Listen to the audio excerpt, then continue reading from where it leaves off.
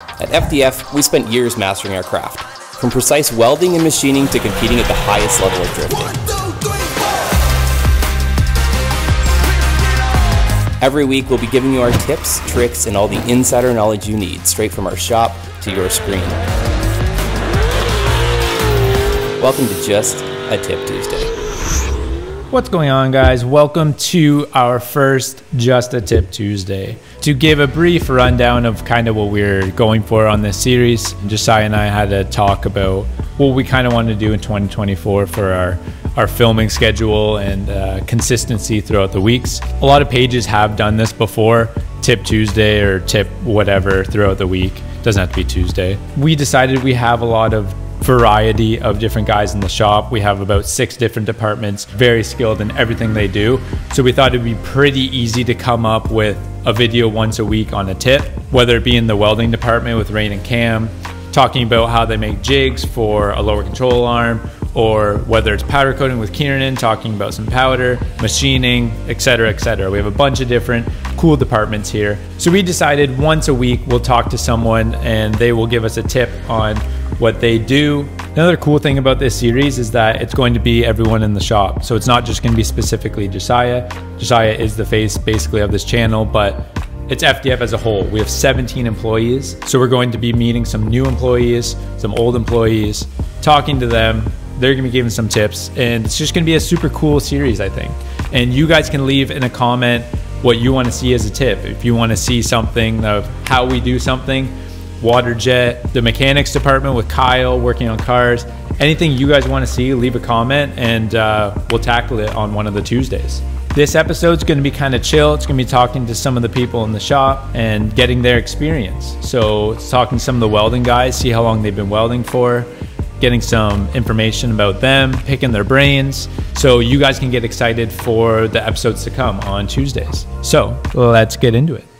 We're here in the welding department with Rain. We're matching 2 likes and we'll bring this sweater back. Rain's gonna give us a little rundown of his experience, how he started here at FDF, why he started here at FDF, some quick short tips that he has right off the bat just to get started on this new series. They should know me. They should know me. I'm pretty recognizable. My name's Rain. I've been welding at FDF for nearly 3 years. Yeah, so I've been welding in general for 5 years, I think, if you include school, maybe a little over 5 years. So I went to college here in Ontario. I graduated from Fleming in Peterborough. It was a 2-year welding and fabrication program, one of the best in the area. Kyle and I actually graduated from the same program, funny enough, and that's kind of how we met each other before FDF. So anyway, I started at school there. Before I graduated, I already had a job local in the area. I was doing mostly aluminum TIG welding, and then some stainless and very little mild steel, but mostly aluminum TIG welding. A coworker I was working with at the time, he was helping build a Genesis, a Pro Genesis. Shout out Chris and Graham. So Chris Pye, he was having his Genesis built by Josiah. Graham and Chris are very good friends. I was working with Graham. He heard there was an opening at FDF and knew that I wanted to work there, basically because I'd been talking about it so frequently at work. I just wanted to build race cars. That's what I got into welding for. So he told me, hey, I heard there's an opening at FDF. They lost a welder, or a welder was planning on leaving. So I drove down one day after work, spoke with Troy, dropped off my resume, had a great conversation, and then about a week or 2 later I got a call from Josiah saying he wanted to do an interview.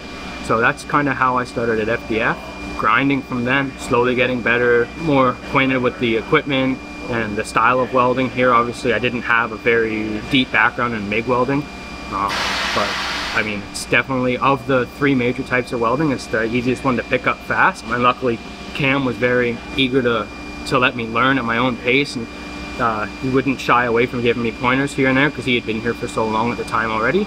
So I picked it up fairly quickly, and now I do, I would say, the majority of the production welding here at FDF, just because the stuff I weld is, I do it a lot faster than Cam because he's building more knuckles and whatnot, so they take a little bit more time. So I would say it's slightly over the majority of the production welding I do, and it's just the 2 of us. So yeah, I've been welding for nearly 3 years at FDF. So the stuff I weld specifically, that you guys would know off by hand. I do basically all the BMW stuff, knuckles, blowers, 350 regular kits, most of the Corvette stuff. Ooh, Subaru lift kits, that's one Cam. I haven't seen Cam bust down on a lift kit in a long time. So right now, actually, I've been working on some 350 stuff, so I'll give you guys a quick little glimpse at some of the 350 stuff I've been welding this morning.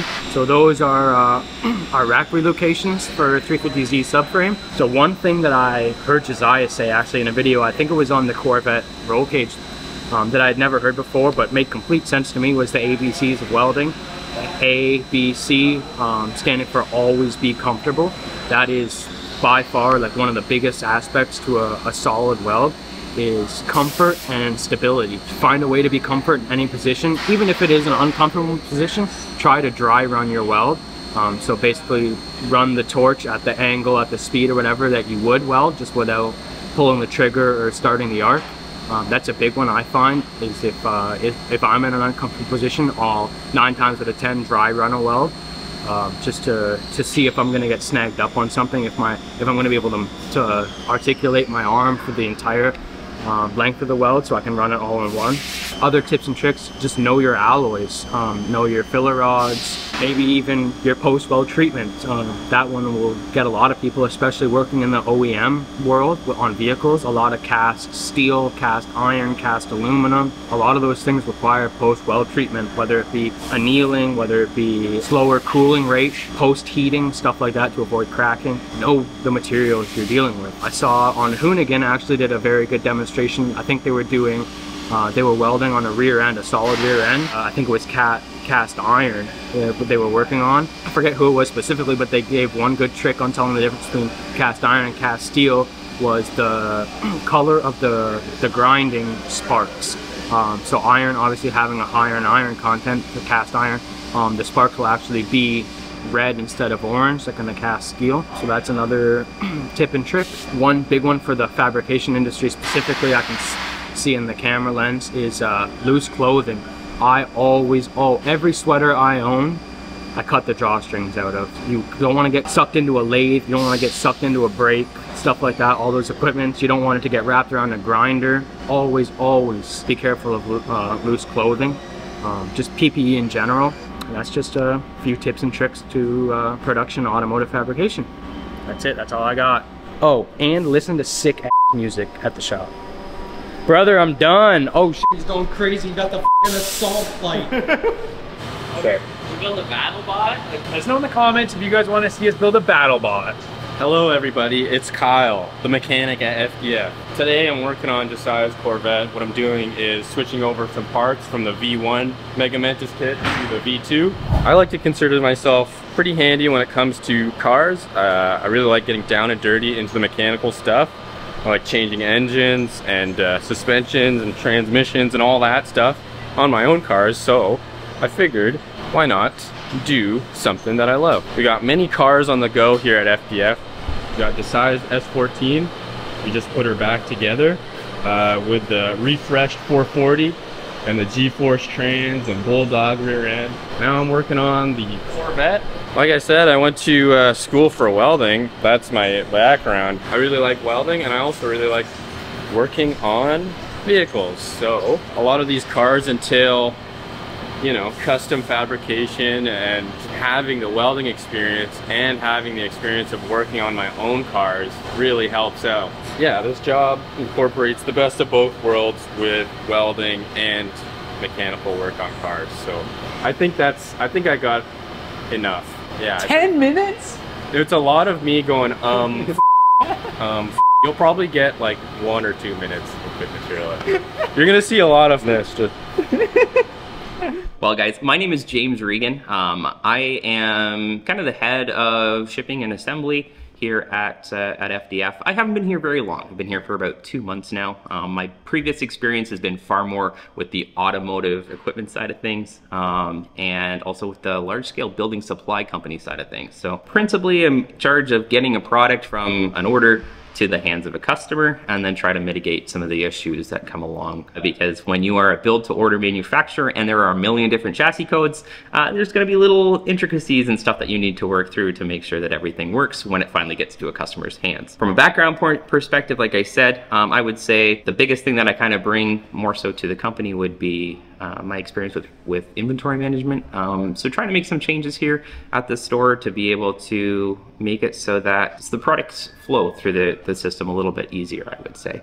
I really appreciated and enjoyed working and being brought on to the FDF family. I've known Josiah since about the conception of FDF. I was involved in the Ontario drift scene back in like the 2012, 2013-ish area, and I've really been involved in like rallycross and some of the other side and other motorsports. But when you start to get into more of the corporate side of things, you lose that fun aspect in your time. So I'm starting to really enjoy getting back into the motion and being able to really enjoy my hobby again. That's one of the things when you work again with an OEM. Sometimes you're really focused on a car and you see a car as a product and not necessarily as something to have fun and enjoy with. So that's been really fun, and it's really kind of shifted my ideas. Yeah, really excited for 2024. We have a lot of new products coming down the pipeline, a lot of like little tweaks and changes just for some on-car adjustability. There are some revisions coming that I'm personally pretty excited about because it's going to allow our customers to utilize their products a little bit easier. In regards to a tip, the one thing that I have found has worked for me in my professional life has always been taking good notes. Throughout university, it's one of those things where you develop your own flow, your own style, try to ask a lot of questions.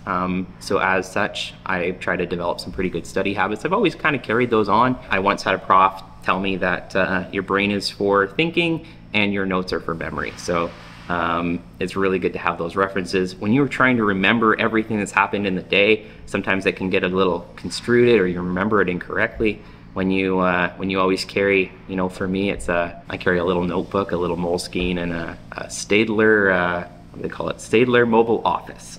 Always have a pen on me because you never know when you're inspired to take a note or just something pops into your head that you might need to remember later. And I've really utilized that throughout my life. Well, guys, again, just a Tip Tuesday. Cheers.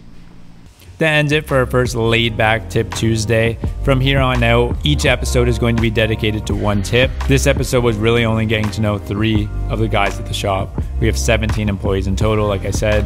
So next episode is going to be dedicated to a tip. Leave it in the comments what you want to see. Corvette related, welding, shipping, whatever you guys want to see, we'll film. So make sure you're subscribed, like this video, and leave a comment of what you want to see. And we'll see you in the next one.